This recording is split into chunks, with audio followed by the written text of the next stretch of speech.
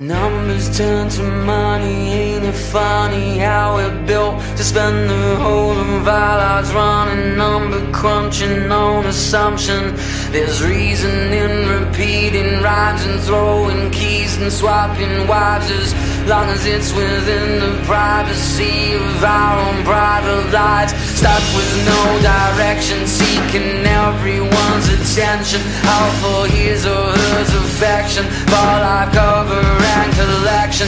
No Viagra, no erection, no insurance, no protection, and no cure and no prevention. Did you ever think to mention the smaller house, the smaller town, where banal gossip does the rounds? Giant fish in tiny ponds, where nothing's really going on, and everyone knows everyone, and everybody's goings on, and everyone wants everyone to try to fuck to get along.